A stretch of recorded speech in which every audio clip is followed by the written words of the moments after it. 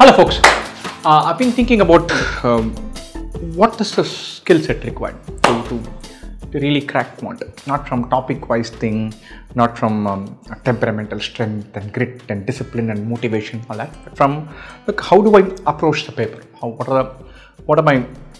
what should be my thought process to have clarity and to have a good go at this section. Right? So in my mind there are three important skill sets built around how the quant paper is. Right? So typically, a quant paper has two kinds of questions. For want of a better word, I'm going to say regular questions and slightly non-routine. And so regular questions are questions on, I won't say template formulaic, but on a kind of familiar structure. And there is nothing that is template formulaic. There's no question these days where you say, you take this formula, plug it in, and you get the answer. If that is there, that is often a starting point for something to build on, something to be built on from there. And so when I say regular, structures that we know about, you look at the question and go, look, I have to think about allegations, we do this and think about it. You look at the question and you go, hey, relative speed, and then I have to be careful about these things. So regular questions and then non-routine, something offbeat. And how should one go about attacking this and this? What is the skill set required for this is to grab patterns, slip into one autopilot mode, see it through. There's probably a time consuming questions on a definable template. And so it may take you 2.5 minutes to crack it, but if you have done your drill, you know you're on top of fundas, then you can take 2.5 minutes and you can be confident that you'll get it right. You have to solve two equations, simplify that, take plus or minus, think about modulus, be careful about distinct positive integers, all of that, but you know the game. You know what you're doing it, executing it as effortlessly as possible, as routinely as possible, and as quickly as possible. This requires strong fundas. And so being able to look at a question that looks like a geometry question and then say, look, we're actually talking about numbers here. Or it morphs into an inequalities question if I'm just a little careful about the fact that this has to be an obtuse angle triangle. And then you go into that territory and simplify that. And so where the funda is non-obvious and then where the method is not obvious and strong fundamentals are required to attack this. And so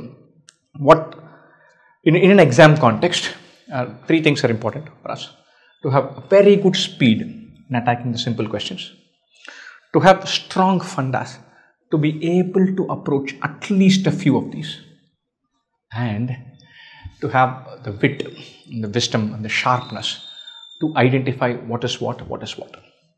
Typically half the questions fall into this bucket, half the questions fall into this bucket. Really juicy, delightful, wonderfully challenging quant papers have more here. Regular, slightly boring papers have more here. Obviously, I like it when there are more questions like this and fewer like this. That's my own bias. Typically, it breaks half and half. Right? So, if you're a student preparing for CAT and you're really struggling with quant, you should be saying, look, half my questions are here. There is 10, 11, 12 questions, give or take. I'll attempt 8 of them, get 6 of them right, I'm good to go. This, I don't get it. I don't have that gear in me. If you're the kind of student that says 99, 99.5, 99.6, that's where I want to be headed. You'll be like, I should get 8 of these and then 4 of those. And so skill set wise, you need to build speed to knock routine, regular, matter-of-factly, straightforward structure, templatized questions out of the park.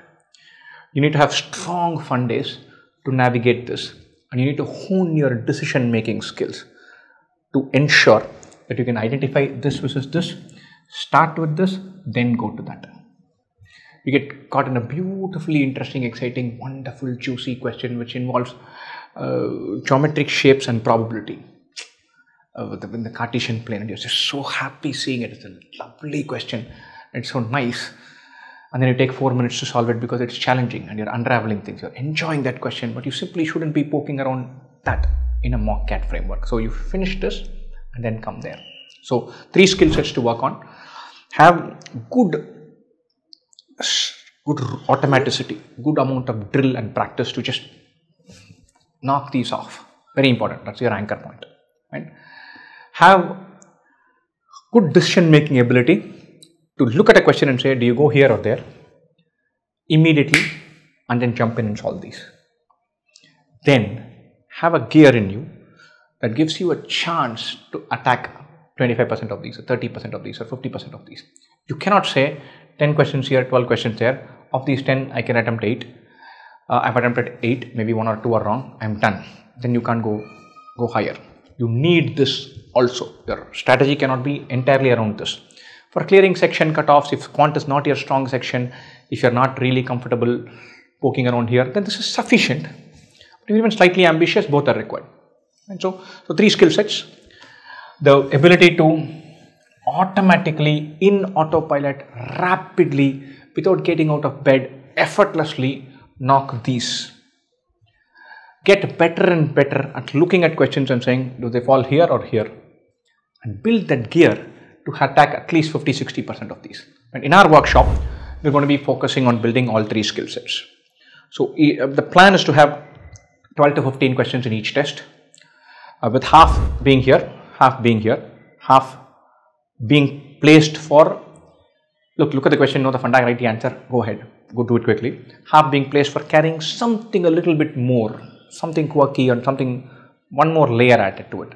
So identify the simpler ones, knock them off quickly, improve your decision making, finish that off really quickly, hoover up some time, and then come back and have a stab at this, which is what your strategy should be in the exam hall as well. You're going to hone 3 skill sets: speed for routine questions, decision making to distinguish between this and that, and fundamental strength for having a gear in you to attack these.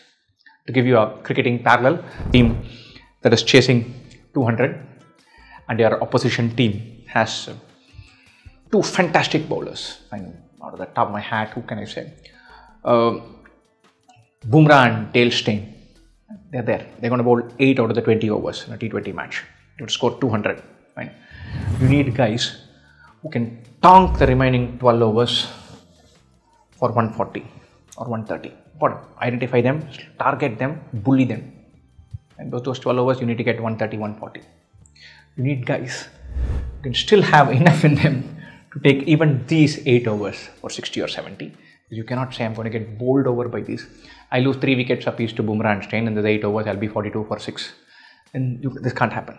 Right? So you need ability to stand up to the big, tough, juicy, fundamentally challenging, conceptually quirky questions, and ability to just bully these routine ones and tonk them and do it rapidly without getting out of bed, and know what to target, what to respect.